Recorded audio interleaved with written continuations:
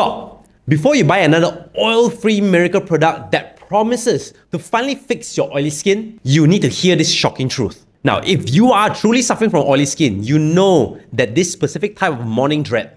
You wake up in the morning, you walk to the bathroom mirror, and before you even started brushing your teeth, you're thinking, why is my face so shiny again? I literally washed it right before I went to sleep. Now, you've tried everything. You've tried every mattifying product, every harsh cleanser, every alcohol-based toner that the internet recommended, but yet somehow, your skin just keeps getting oilier and oilier. Now, here's the truth that no one is actually telling you.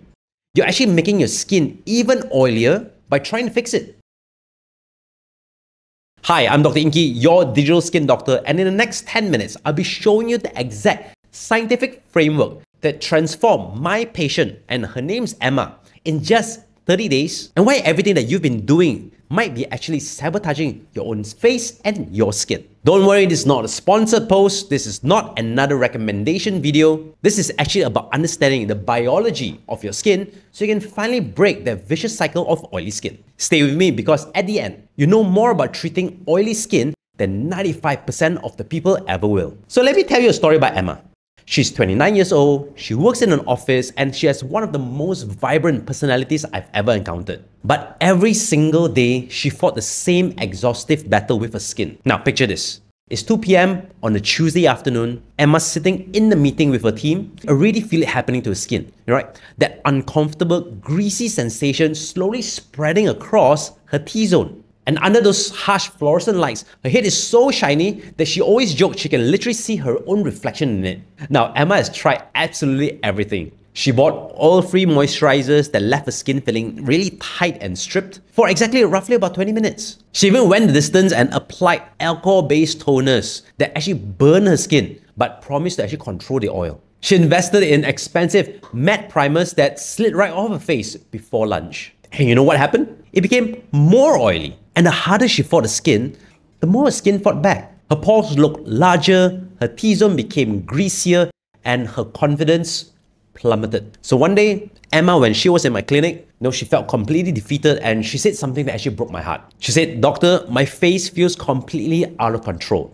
I don't even recognize my own skin anymore. Just tell me, what actually will work for my skin?" And if you've ever felt this way, just like Emma, like your skin is rebelling against every single thing that you do, this is the video for you. Now, most people think the solution is simple. Oily skin equals I need to wash more, I need to scrub more, and I need to strip it dry and apply a moisturizer. Now, you fight back against the grease with everything you got. But this is exactly where everything goes catastrophically wrong. So the real villain isn't the sebum, it isn't dirt, it even isn't bad hygiene. So the true enemies are three biological mechanisms working against you. The first is overactive sebaceous glands. Now, these are tiny oil factories embedded into your skin. Now, for people with oily skin, genetics and hormones have turned this into overtime production facilities, pumping out triglycerides, wax esters, and squalene, all the oils that make your face feel so slimy and so shiny. Now, the second are harsh products that actually destroys your skin barrier. Here's the cruel irony.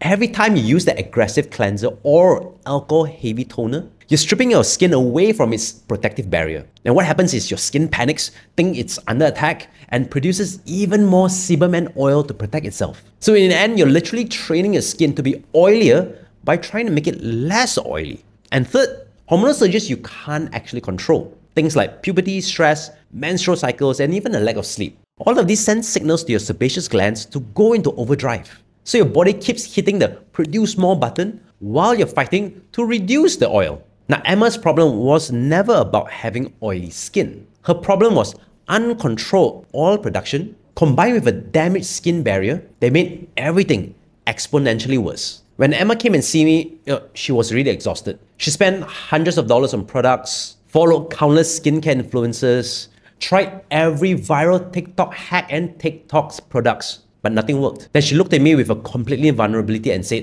"You know what, there's no more guessing. I can't waste any more money. Doc, I need you to help me." What does science actually say about this? So that's when everything changed. We stopped fighting her skin and started working with her own biology. We stopped trying to eliminate the oil and started to regulate it intelligently. If you're with me so far, the hero of this story isn't a miracle product. The hero is actually Emma's own skin barrier, when it's finally given what it needs to function properly. Once Emma understood how ingredients actually work at a very biological level and not just marketing promises, she could build a routine that made scientific sense. So in simple terms, I explained to Emma that treating an oily skin is like having 3 precision sniper weapons at your arsenal. Now each one serves a biological purpose. At category 1, these are ingredients that reduce oil production. Now, these ingredients work at the source, telling your sebaceous glands to calm down, don't produce so much oil. And for these, retinoids are your strongest, most scientifically proven option. Now, it doesn't matter whether you're using retinol, retinol, or prescriptive tretinoid. These vitamin A derivatives actually help reduce oil production over time while improving pores and texture. This is actually your long-term solution. Now, next up is niacinamide, which is your multitasking champion. It helps to regulate oil production while strengthening your skin barrier simultaneously. So it means it fixes 2 problems at once. Now, you can also opt for things like green tea extract and azelaic acid because they both provide additional anti-inflammatory and oil-reducing support. Now, we move on to category 2. This physically clear build-up from your pores. Salicylic acid is the absolute king for oily skin. Because it's actually oil-soluble, it actually gets into your pores and clears the sebum from the inside out. Now, it's like sending a cleaning crew into your oil factories to remove and mop up those excessive sebum. LHA, otherwise known as lipohydroxy acid, is salicylic acid's gentler sister for sensitive oily skin. You could also opt to use clay mask roughly about once a week that contains bentonite or kaolin, because these actually lifts the surface oil, and do it once a week for a deep cleanse. Next up, we have category 3, and these are the ingredients that actually help absorb oil. Now, these products give you an instant matte result throughout the entire day. Things like silica or perlite are mineral powders, which usually are available in either sunscreen or in makeup, and they help absorb excessive oil on contact. You could also find them in mattifying moisturizers. Now, this kind of ingredients don't fix the root cause, but manage the symptoms. Now, once Emma understood these 3 categories, her routine became logical instead of overwhelming. So here's the exact routine that I built for Emma. Now, here's her morning routine. Now, step 1, she used a foaming cleanser.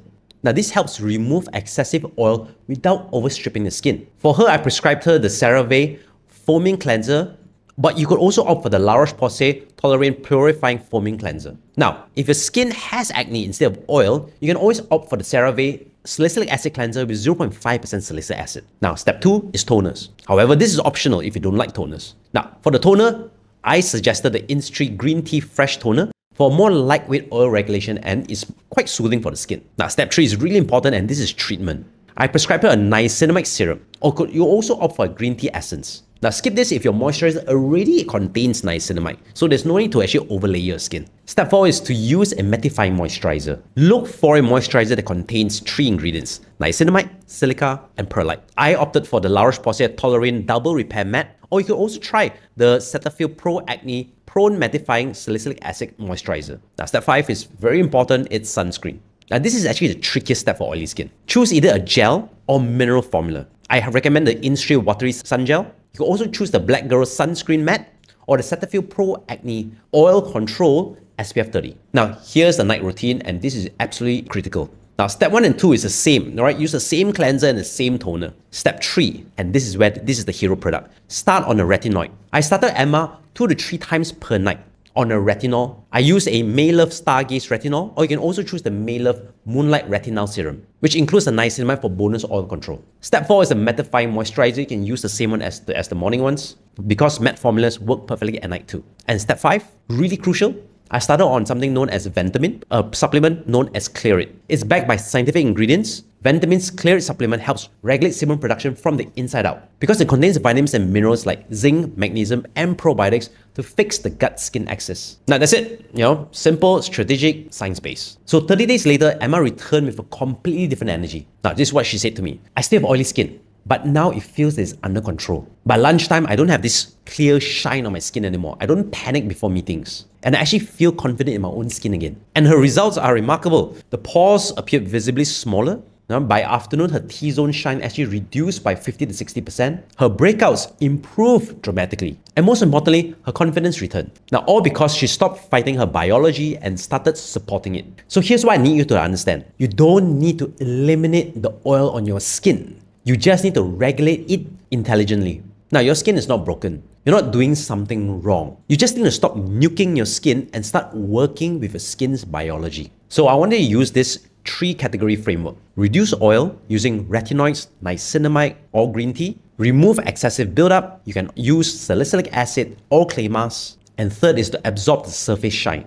or for products with silica or pearl-like mattifying products. Build your routine around these 3 categories and give it roughly 30 days. Now, your skin is intelligent. I want you to treat it that way. Now, if this framework helped you understand your oily skin better, I would like you to hit that like button and share this with someone who's been blotting their T-zone in the middle of the day. I would like you to also drop a comment telling me which category you're most excited to try and which products. So remember, your skin isn't your enemy.